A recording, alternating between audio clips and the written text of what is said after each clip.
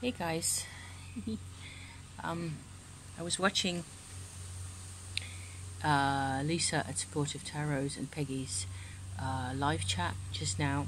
I've watched 3/4 of it, and I will watch the other 3/4 in a bit. But I just have this instant urge to, throw my weight in there, and it's a bit of weight, yes. I just keep having the same. I have a block with blocking positivity. Yes. Because I don't like a lot of the assumptions, and I think that's what the ladies have been saying quite a number of times in very different words. That, society's assumptions about what is positive is one part of the discussion, really, that I think what's positive is really very different for each and every one of us.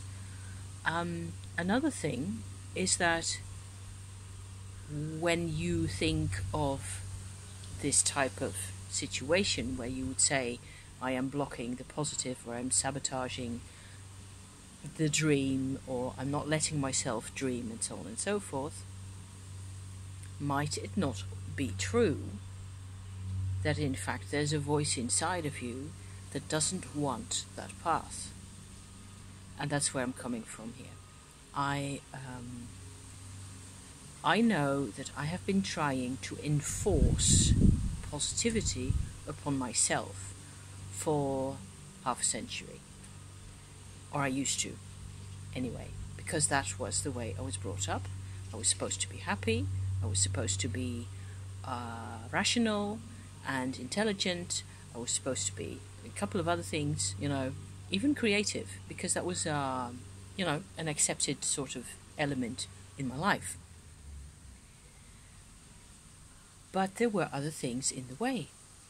And if you speak, Lisa, about fear and lack of self-worth, or, the devaluing of yourself, isn't that really two sides of the same thing, really? Aren't they just two expressions that are deeply connected at the root? And if I look at my own experience, that's what I see. I see a lot of frantic searching for positivity, accompanied by two suitcases, one with self-hate, really, and one with fear, filled up. That's the way it used to be. And nowadays, in my own path, I don't look at the fear or the self-hate even as negative by themselves. I don't look at them by themselves. I look at it all in a bigger picture, because I've come through the valley of darkness, I think. And that's what I'm all about. I always want to. I'm not scared of the demons anymore.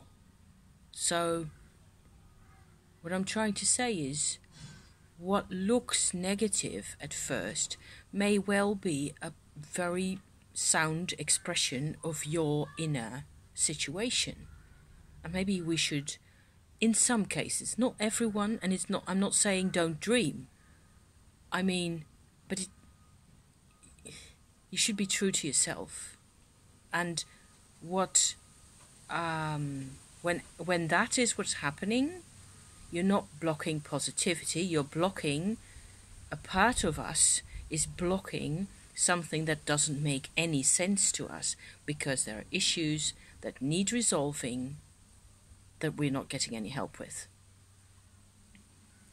And by opening that up, this is a tough subject. This is even tougher than the subjects on Self-Worth Saturday as they are. I was hesitating whether to put this up. I'm not even completely sure I will put this up as yet. And I don't want to go on for hours about this, but I think it's just too important for me to go on watching and listening without putting my 2 cents worth in there. It's that the lack of self-worth and the fear and all the other negative charges that we carry around with us for so long, they're indicators of a completely different path. And these have sent me to come into closer and closer contact with my true self. And it's a process, and that takes a long time. But looking for the so-called positive elements in the outside world, making money, other than everything that's supposed to be positive out there, doesn't work for me. What works for me is looking for harmony and looking for personal sovereignty and looking for relationships where I can, express myself or express my concerns for equality and fairness to some extent, at least, where whenever that's problematic, I will figure that out. I will figure out why this person is important to me, and I need to, have this discussion or have this attitude. I will not let them sway me. I can listen to anyone, but for me to step away from personal sovereignty, it's not going to happen anymore. So I hope this makes sense. I'm just going to put this out there. It's just my 2 cents. 3.5. Thank you for watching. See you soon. Bye-bye. Thanks for all the work.